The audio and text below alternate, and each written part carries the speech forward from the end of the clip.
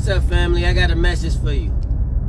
First of all, it's none other than your boy JGiddins, the father. As usual, remember to be positive, be optimistic, and keep positive people in your circle. Here's my message. Stop letting people treat you like that, man. Stop making excuses for people treating you like that, man.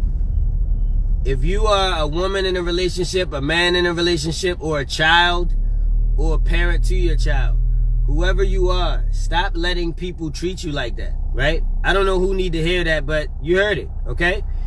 You may make excuses for the way people treat you. There's somebody who you know is talking to you disrespectfully, acting disrespectfully towards you, not considering your emotions or your opinions and things, right? And you're just letting them do it and making excuses for them. Every time somebody try to explain to you that this person is doing this to you, that they shouldn't be doing it to you, friends, family members and such that see you, tell you this, and you just make excuses for the person, right? There's a lot of women who are in abusive relationships with guys, beating all the hell out of them, and they make excuses for these guys. You know what I'm saying? A lot of this comes from childhood trauma. A lot of parents will teach their children to be abused.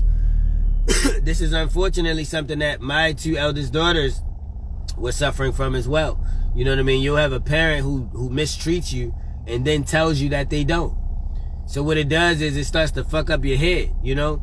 You'll have people who do this in relationships as well. There's guys out there that'll cheat on their girl, mistreat their girl, you know, book other girls, get other girls' phone numbers and shit.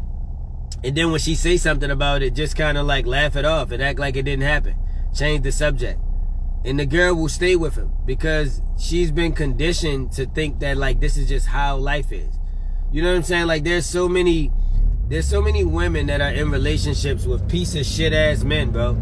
And they literally just excuse these niggas. Like they just make excuses for them. Like, oh, well, you know what I think it is a lot of these women grew up with piece of shit fathers, so they have a piece of shit level that's down here. Or they grew up with mothers that allowed piece of shit niggas around them, so they accept this as well from men. But like, so many times out here, a woman describing her problem with her man, with her boyfriend, and I'm sitting there thinking to myself, why the fuck would you be with somebody that would do that? Like, even, look, they'll be like, yeah, my boyfriend, I can't believe him, girl. He gonna come in the house last night at 2:30 a.m. I ask him where he at. He gonna say, oh, don't worry about it, blah, blah, blah. I'm getting sick of him, girl, blah, blah, blah. Like, why the fuck are you still in a relationship with somebody who did that to you? Like, why the hell would you stay in a relationship with somebody who did that to you? And then they make all these excuses. Well, you know, we got, you know, we just, you know, we live together, so, you know, so? Fuck, leave. The fuck, like, you know what I'm saying? Like, oh, well, I ain't gonna have nowhere to stay. Exactly. The fuck? Exactly, you're not.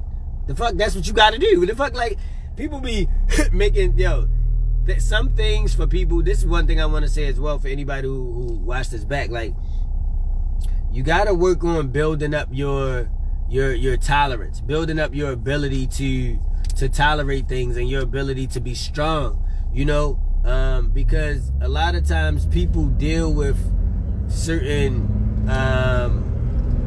problems and certain realities because they refuse to deal with other ones, right? You know what I'm saying? You know how like somebody might be like, oh, my stomach hurt, man, and they be like, oh, here goes some medicine for your stomach hurting, but the medicine say that your head gonna hurt. So they like, oh, no, I'm not taking that, man, because then my head gonna hurt. You know, that's how it is in life sometimes. Like, you gotta trade in one thing for another thing, so you gotta decide what's more important to you. So you might have a guy that's beating on you. Every day you come home, he talking to you like you ain't shit. Matter of fact, I want to do a whole nother live, y'all. Hold on.